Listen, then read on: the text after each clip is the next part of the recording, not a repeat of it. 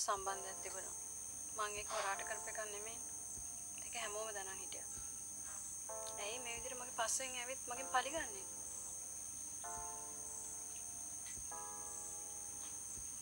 මං හිතන් හිටියේ මට ඔයා නැතුව පුළුවන් කියලා.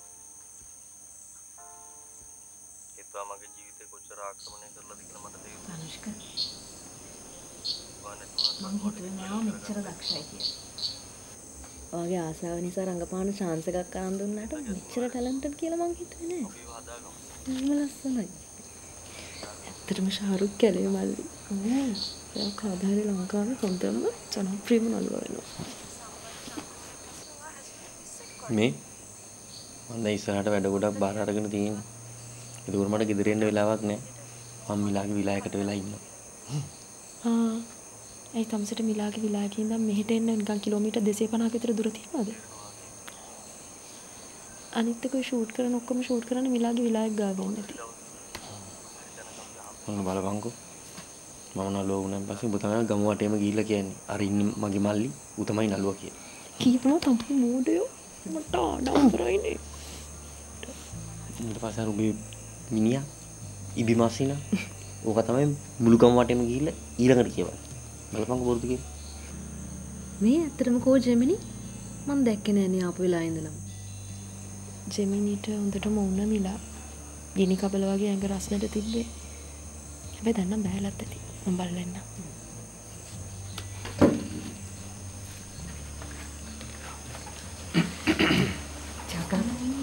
අනේ ජගන් බලන්න අපි පුතා කොච්චර දක්ෂද කියලා. අර අනේ අර නිලියොත් එක්ක රඟපාන හැටි. එහෙම තමයි මගේ පුතා. මගේ පුතාට ඕන තැනක් කරක් ගහලා ඕන ජයග්‍රහණයක් ගන්න පුළුවන්. ඒකදී නම් ඔයා ළමයට හැමදාම ගහන්නේ. මේ එයා ඔයාගේ වගේ මගේ පුතා හොඳද? මේ ධම්මේ. නැතුව මයි රත්තරම් පුතා. අනේ මයි කොළු පැටිය ඔය තත්ත්වේ ඉන්නේ මං හදපු හින්දා. පොඩි කාලේ ඉඳලා මන්නේ හැදුවේ. නැත්නම් ඉතින් තෙල් නාට්‍යයක තියා පන්සලේ වෙසක් නාට්‍යයකවත් රඟපාන්න බෑ නේ. අඩේ. නැත්තරේ පිටයි. හරියට දැන් ඕක ගැන කතා කරන්නේ නැතුව මේක බලන්නකෝ. ඕගොල්ලෝ තමයි පුතා නළුවෙක් වුනේ. මුළු ලෝකෙම දැනගත්තා. හිත සම්මානයට පාත්‍ර වෙන්නේ. හැබැයි ඉතින් මම ඔයාගේ මහත්තයෙන්ද මට අයිතියක් තියෙනවද? හරි. ජගන් අපි කොච්චර කාලයකට පස්සේද මේ වගේ සතුටින් ඉන්නේ? මත් මේ ඔයාට ඉගෙන කියන්නම හිතේ.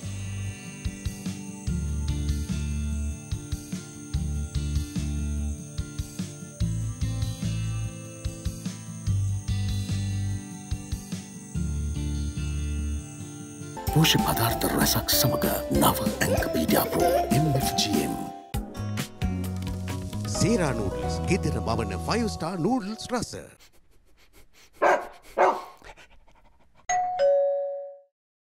මග නොහැරෙන සුපුරුදු පෝෂණය අදම try කරලා බලන්න.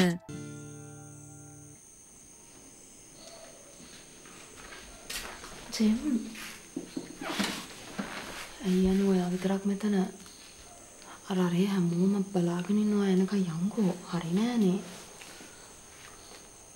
තනු මට උන උදේ කී දිනක් ඉන්නවද? උන කියන එක බෝ වෙනවා ළමයා තේරෙන්නේ නැද්ද? අනේ මට හරි නෑ ජෙම් හැමෝම අහනවා ඔයා ගැන පොඩි වෙලාවකට හරි ඇවිල්ලා එන්න. අනික අද පළවෙනි දවසනේ මල්ලිගේ. ඔයා කියන්න මට අසනීපයි කියලා හොඳටම. රිනානේ අනේ ඔයා ගෝගේ කියනවා හැමෝම යංකෝ චොට්ටකට.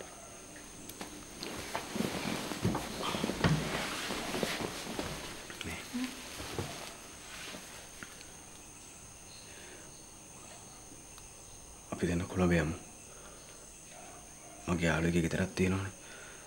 අපි එහෙ නැවතිලා ඔයාගේ ට්‍රීට්මන්ට් ඔක්කොම කරගෙන ඒ ඔක්කොම වැඩ ටික ඉවරනාට පස්සේ ආපහු එමු. ඇයි මේ හදිස්සියේ අපි එහෙම නෙමෙයිනේ කතා වුනේ. අනිත් එක ලොකු වියදමක් නෙජෙම්. අපි කතා වුනේ කීමෝ දෙන දවසට කලින් දවසේ ගිහින් නැවතිලා ඉඳලා ඒ වැඩ ටික ඉවර වෙලා පහුවදා එනවා කියලානේ.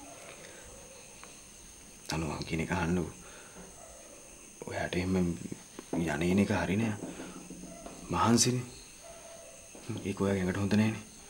ඒ හින්දා අපි එක තැනක නැවතිලා ඉඳලා මේ ටික කරගෙන ඉමු. ඉතින් එහෙම මහන්සියක් නෑනේ ජෙම්. හයිවේ බස් එකේ නැග්ගාවා. ඉන්ටර්සිටිනේ.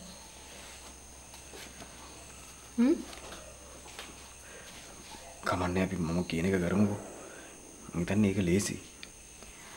අහන්නකෝ ජෙම්. එහෙ ගිහින් සෑහෙන කාලයක් අපිට එහෙ නැවතිලා ඉන්න වෙනවනේ. එතකොට හිතන්නකෝ වියදම්, කෑම බීම. හරි ඒ වගේ මම බලා ගන්නම් ඉතින්. බලා ගන්න කියන්නේ කොහොම සල්ලි ඒවට? මම මට සල්ලි වගේක් දෙන්නම් කිව්වා. අනේ නේ මං කැමති නෑ ඒකට. මමාගෙන් සල්ලි ලගෙන මගේ තෙරපි ඔක්කොම කරනවායි කියන්නේ බෑ. එහෙම කරන්න බෑ. කියන දේ අහන්නකෝ. අනිත් එක අපේ අම්මලටත් අපි අර එහෙමනේ කියලා තිබ්බේ. මම අම්මලට කතා කරන්නයි ඉතින්.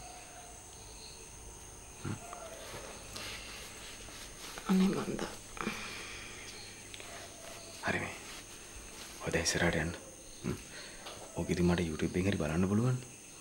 කට්ටියට කියන මට සල්ලි නැහැ කියලා. එතකොට අරක ගැන වගේ තීරණය ඒකමද? මම හිතනවා එහෙම කරන එක හොඳයි කියලා. එහෙනම් ඔය අපේ අම්මලට කතා කරන්න. එයාලා අනිවාර්යෙන් ওই වියදම් ප්‍රශ්න ගැන අහනවා. හරි මම බලා ගන්නම් ඉතින් ඒක. ජත් කට්ටි බලන්න.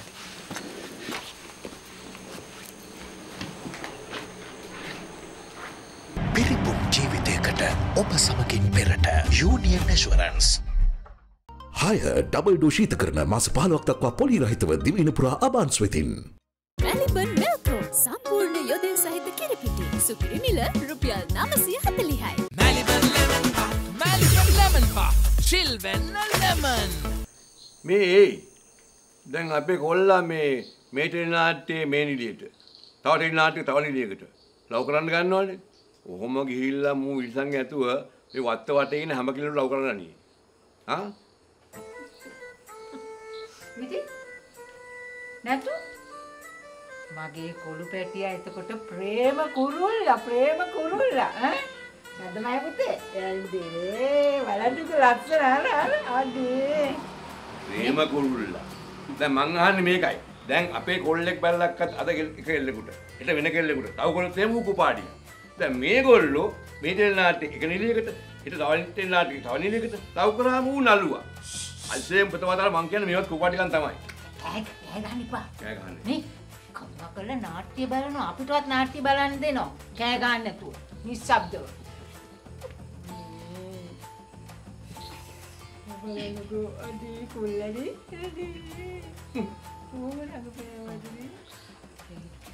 හිත ප්‍රේක්ෂිකාවනි පළමු වෙළඳ විරාමයට ටෙලිනාට්‍ය නතර කරපු මේ මොහොතේ ඊපු දර්ශනවල ඔබගේ අදහස ප්‍රකාශ කිරීමට අපි මුලින්ම දෙමු සිරිපාල අයියට. සිරිපාල අයියා මොකද්ද ඔයාට හිතෙන්නේ? මේ අපේ ගමට ආඩම්බරයක් ගෙනාව නම් ගෙනාවේ පාඩම් බොක්කේ වලව්වෙන් තමයි. ඒ වගේ ඊළඟට අපේ මේ ධනුෂ්ක පුතා තමයි අපිට ගමට ආඩම්බරයක් ගෙනාවේ.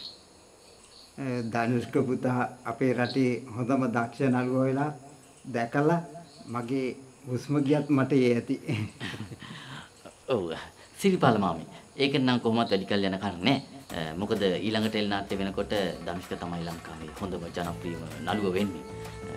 සිරිපාල මාමගේ බලාපොරොත්තුව ඉක්මනින් හුස්ම යන එක නම් ධනුෂ්කට ඒක ඉක්මනට සිද්ධ කරන්න ශක්තිය ධෛර්යය ලැබෙන්න කියලා අපි හොඳ අත්කොල තන්නාදයක් දෙමු හැමෝම.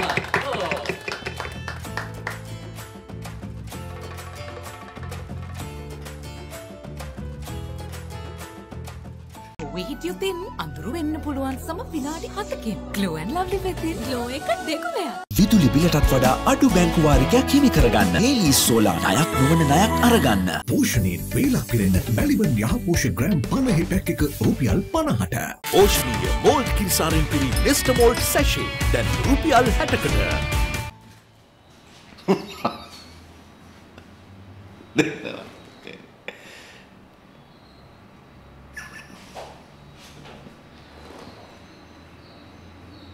පුංචිවට දැන් වයස කීයද? තට්ටෙත් එක ටිකක් වැඩිපුර පේනව නෝනා. ඒ වුණාට ඉතින් පේන වයසට වඩා අඩු දේවල් තමයි පුංචිවල කරන්නේ. නෝනා අනේ නෝනා මට පැය භාගයක් දෙන්න. මම නෝනා අහන ප්‍රශ්න ඔක්කොටම උත්තර දෙන්නම්. මම මේ ධනුෂ්ක මල්ලිගේ ටෙලි නාට්‍ය බලනවා. මේක මාර බුලට් එකක් නේ. මේකට නේ ඉතින් මිලත් රැවටුනේ. ආයෙත් ආවේ ඉතින් දන්නවනේ. මොකද්ද? ඈ? මොකද්ද කිව්වේ? මම මුකුත් කිව්වද නෝනා? නෑ මම නම් ඕව දන්නේ නෑ නෝනා. දන්නේ නැහැ කියන්නේ දැන් ඉතින් පුංචිවම පිළිගත්තේ? අනේ නෝනා මම මුකුත් පිළිගත්තේ නෑ. මම මේ ටෙලි නාට්‍ය බල ඉන්නේ. නෝනා මාර ලෙඩනේ දාන්නේ. පුංචි හේවලම තමයි ඔය ලෙඩ බලෙන් හදාගන්නේ.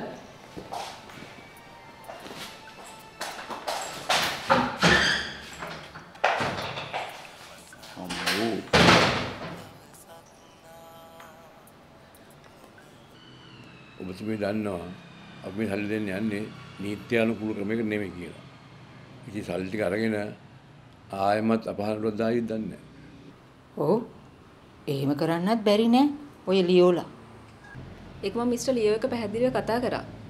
එයාට කලින් ඕනිකම තිබ්බා පානම්බකවලවට විරුද්ධව නඩුවක් දාන්න. මොකද එයාට ඕනිකම තිබ්බා පානම්බකවලවට විරුද්ධව නඩුවක් දාලා මෙහෙ නඩුවක් දැම්මා කියන එක සමාජගත කරන්න. හැබැයි දැන් එයාට එහෙම ඕනිකමක් නැහැ. එහෙම වුණොත් අපේ પરම්පරාවල මිනිස්සු වලෙන්න කියලා අපිට ගහයි. මම ඇත්තටම මේක කරන්නේ නීත්‍යානුකූල පෙනී හිටීමක් හැටියට නෙවෙයි. මම පානම්බකවලවට තියෙන හිතවත්කමට තමයි මේ පෙනී හිටීම කරන්නේ. අනිත් එක දැන් මුදලත් කෝටි 10ක් දක්වා අඩු වෙලා තියෙන්නේ. සරියෝ කැමති කෝටි 10ක් අරගෙන මේ ප්‍රශ්න මෙතනින් ඉවර කරන්න. හැබැයි ඒකට ඔයාලට හම්බෙන්නේ දවස් 3ක් විතරයි. ඔබතුමී දන්නවා මම බැංකු ගානේ ගියා. ඉතින් ගියාන් පස්සේ ඒවැ මේ ටෙලස්මෝල් හදලා ඔක්කොම කරනකොට සුමාන ගානක් යයි. දවස් 3 දෙන්න බෑනේ. ඒකට කැමති නැත්නම් මිස්ටර් ලියෝ තවත් ඔප්ෂන් එකක් දුන්නා. ඒ මොකද්ද? ඒක තමයි රොක්ස්ටර් නොතියා ළඟ තියෙනවලු පානම්බකවලවට අයිති අක්කර 240ක්. ඒ අක්කර 240 රොක්ස්ටර් නොතියාට දෙන්න පුළුවන් නම් මිස්ටර් ධර්මන් හරහා ඒ මුදල් ලබා ගන්න මිස්ටර් ලියෝ කැමතියි. අක්කර 240ක් කෝටි 10කට? ඒක හරි අසාධාරණයිනේ. ඒක ගැන නම් මට ඇත්තටම අයිඩියා එකක් නැහැ. මම කිය මිස්ටර් ලියෝ කියපු දේ. හරි. අපිට වෙනසක් නැහැනේ. අපි ඒකට කැමතියි. මේ ගනුදෙනුව මෙහෙම ඉවර කරන්න කැමති නම් මම ඩොකියුමන්ට්ස් බලලා ඔප්පු තිරපු බලලා හෙට හවසේදී ලෑස්ති කරලා තියන්න. මිස්ටර් පානම්බොක්කේ ඇවිල්ලා හෙට හවසේදී අස්සම් කරන්න. එතකොට මිස්ටර් ධර්මන් account එකට සල්ලි දායි. ඒ සල්ලි මිස්ටර් ලියෝගේ account එකට transfer කරන්න. හරි. එහෙම කරමු. අපි මේ හැම දෙයක්ම කරන්නේ අපේ දරුව වෙනුවෙන්.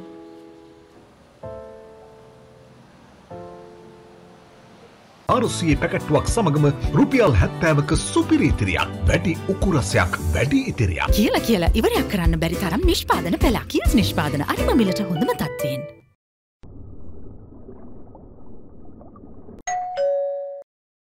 හඳුන්වා දෙන ආයුෂ් ෆේස් ක්‍රීම් නව ඇසුරුම. ආයුෂ් ෆේස් ක්‍රීම් මූණේ දීප්තියට මුළු මාසෙකට. ඔය එනවා දකින්නකොටම මට හිතුණා ඔය මිලාව රිප්‍රසන්ට් කරන්න එන ඒජන්ට් කෙනෙක් තමයි කියලා. යාළුවනාම ඉතින් හැම වෙන්න ඕනනේ. ඔව් ඒක නම් ඇත්ත. මම මේ කල්පනා කළේ මටත් ඒ වගේ හොඳ යාළුවෙක් හිටියා නම් මිලයි මායි තාම එකට ඉන්නවා. යාළුවෝ ගැන ඉතින් මොන කතාවද? අඩුතරමේ මට වැඩ කරන මිනිස්සුවත් මගේ පැත්තට හිටියා නම් ඒකත් ගොඩ. ඇයි? වැඩ කරන මිනිස්සුන්ගේ මොකද තියෙන ප්‍රශ්නේ? අනිත් එක ඔය දෙන්න අතර තියෙන ප්‍රශ්නෙට වැඩ කරන අය කොහොමද සම්බන්ධ වෙන්නේ? ඉන්නකො මම පෙන්න. පුංචි ඒවා. පොඩ එනු.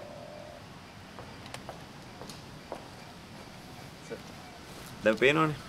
පුංචියව වැඩ කරන්නේ මට වුණාට ඔය කොහොමද අඳුරන්නේවත් නැහැ වගේ පැත්තක් බලාගෙන ඉන්න හැටි. අනේ එහෙම දෙයක් නැහැ සර්. සර්ුයි ડોක්ටර්යි මෙතන. ප්‍රයිවට් කතාවක හිටියේ මම ඒකයි එහාට වෙලා හිටියේ.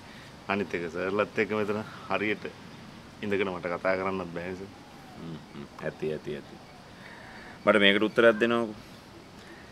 අර රදල කුමාරයා දවසට කී සැරයක් විතර මිලා මැඩම්ව බලන්න විලායකට එනවා? ඉඳලා හිටලා ඇවිත් යනවා සර්. හැබැයි සර් කවදද මොන වෙලාවට දෙන්නේ කියලා හරියටම කියන්න බෑ සර්. එහෙමනේ. දැක්ක? මොකද මට වැඩ කරන්නේ. මගේ සිකියුරිටි. ඒ වුණාට ඇහුවොත් කියන්නේ බොරු. ඉතින් කොහොමද මොකද්ද කරන්න කියන්නේ? අනේ සර් මම බොරුවක් කිව්වේ නෑ සර්. හරි. හරියට වෙලා ඉන්නකෝ.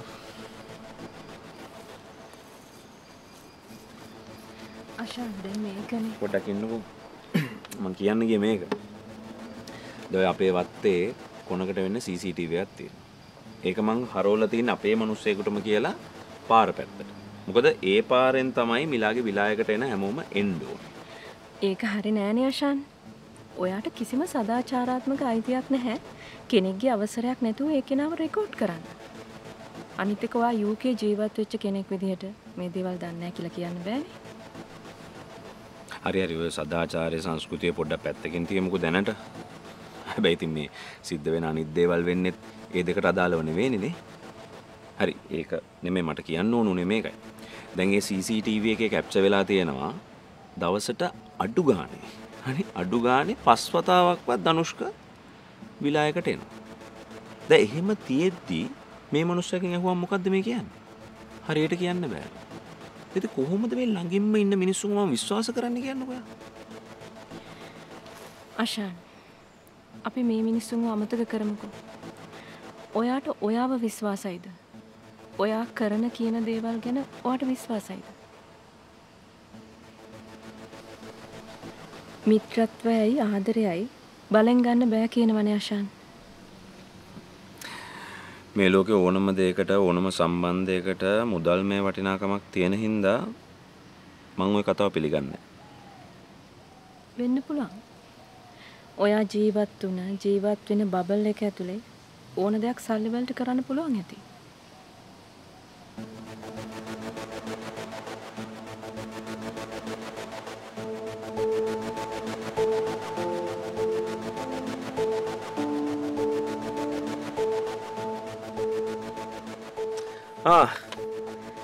එන්න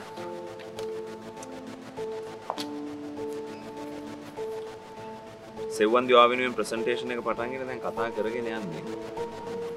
දැන් ඔයාලට පුළුවන් ජොයින්.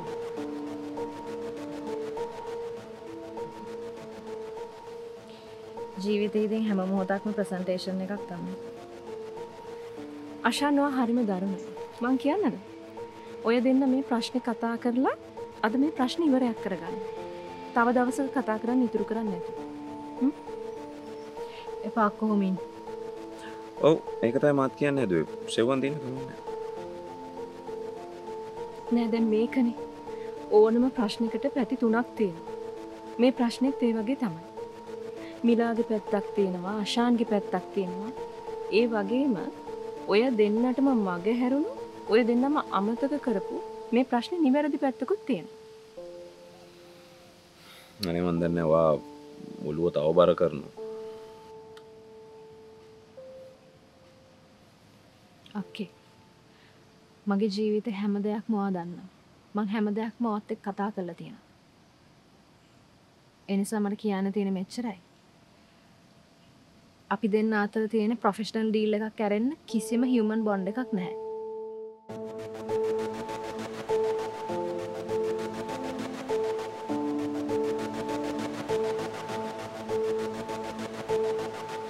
නෑ මිලා ඒක මේකට පැහැදිලි උත්තරයක් නෙවෙයිනේ. ඔය වගේ කතාවක් ඕනම සම්බන්ධයක් ඇතුලේ දිය කරලා දාන්න පුළුවන්. එහෙම නේ මම කියන්නේ. දැන් ඇත්තම කතාව ඔයා මේ වෙලාවේ මගෙත් එක තරහෙන් ඉන්නේ. මම නම් කියන්නේ තරහෙන් ඉන්න වෙලාවකට මිනිස්සු කියන දේවල් සෙව්වන්දි විශේෂයෙන් ගෑණියෙක්. හරි කියන දේවල් මම නම් කියන්නේ එහෙම ලොකුවට ඔළුවට ගන්න හොඳ නෑ. ඔයා කැමති විදිහකට හිතා ගන්න ආශා. මම මගේ තීරණය අරගෙන ඉවරයි. නෑ එහෙම කොහොමද කරන්නේ? ෆෑ එකක් තියෙනකොට එහෙම වාට එහෙම තනි තීරණයක් ගන්න බෑනේ.